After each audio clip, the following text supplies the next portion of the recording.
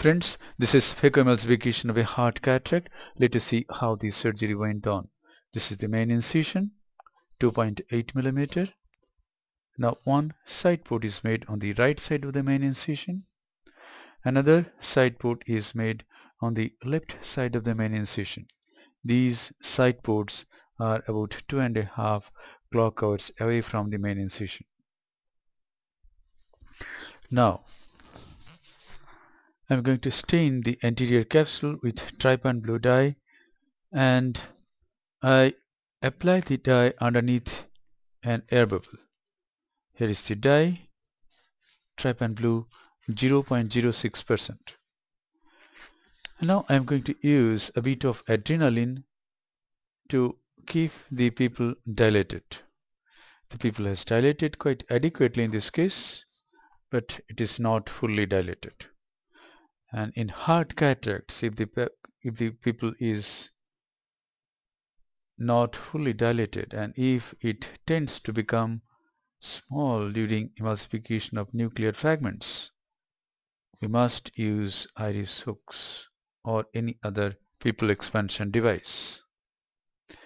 Now after applying adrenaline, the pupil has dilated a little bit more and it is adequate now. This is modified soft shell technique. This is viscoat from Alcon, and underneath this viscoat I am applying HPMC instead of sodium hyaluronate. So two dispersive viscoelastic substances has been used. Now I'm going to do capsulorhexis, and in hard cataracts I always do a large rhexis. Here it is. I'm going along the pupillary margin to get an adequate sized rhexis of about 6 mm or 6.5 mm. This large rhexis will help me in prolapsing the nuclear fragments, and it will help in preventing posterior capsular rent.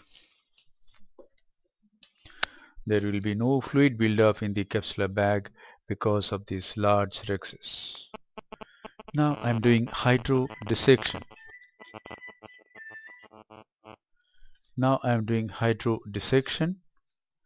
And the nucleus has been nicely mobilized.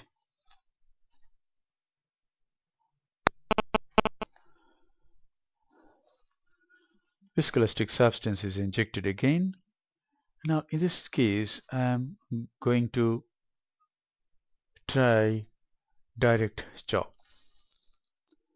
direct horizontal chop, and I call it submarine chop because I go into the substance of the nucleus, I travel through the substance of the nucleus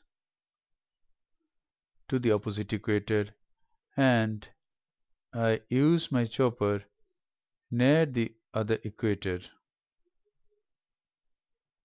and try to crack the nucleus. In this case I didn't get a complete crack, and here this is another chop, and in this case I got a nice crack. And now I rotate the nucleus, come back to the first chop site, sculpt, and this is the other heminucleus, bigger heminucleus. I am going to divide it into three parts. This is the first chop, and this is a nice fragment, and this fragment has become free from the main mass, and this is the other bigger piece of the heminucleus, and it is divided into two halves.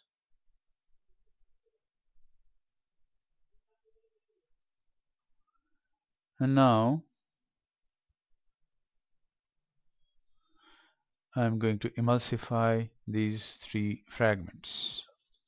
These 3 fragments are free, and I'm going to emulsify and remove these fragments. The pupil is remaining adequate sized, though it has become little smaller than when I did capsulorhexis. However, no pupil expansion device is required if the pupil remains of this size. So one heminucleus has been managed, and this is the other heminucleus, and it is not fully divided into 2 parts. So I go from the apex and I cut the bridge between these 2 fragments, and then I emulsify each fragment. That's it. The nucleus has been nicely managed. In this case, I have used Oatley Cataract's 3 Phaco machine. Phaco power used is 85%, flow rate is 45 ml per minute, and vacuum is 450 millimeter of mercury. Now there is very little cortical matter in this case, and I'm going to see there is a little cortex, little lens matter in the side port. It has been removed. Now this cortical matter is being removed using a Simcoe cannula. One can use a bimanual IA or a coaxial IA for removal of this cortical lens matter.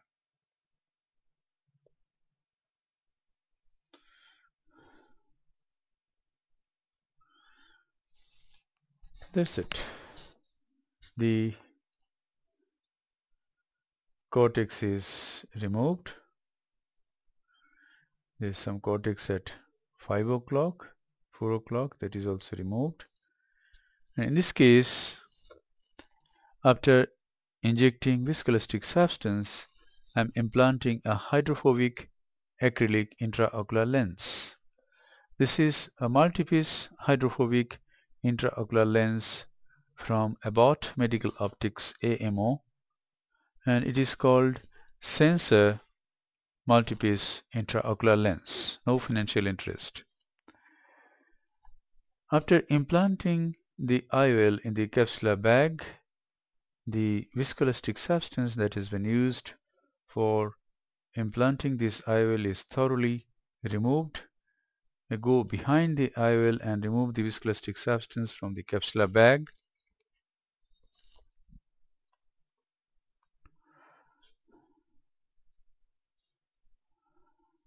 So after thorough removal of viscoelastic substance, the case is done. I just have to hydrate the side ports, all the side ports, stromal hydration of the side ports so that these wounds become waterproof. Now a final wash is given with BSS, the antechamber is formed and the case is concluded. Hope this video will help you in managing your hard cataracts. Hope this video will help you in developing your surgical skills. Thank you very much for your attention. Thank you once again.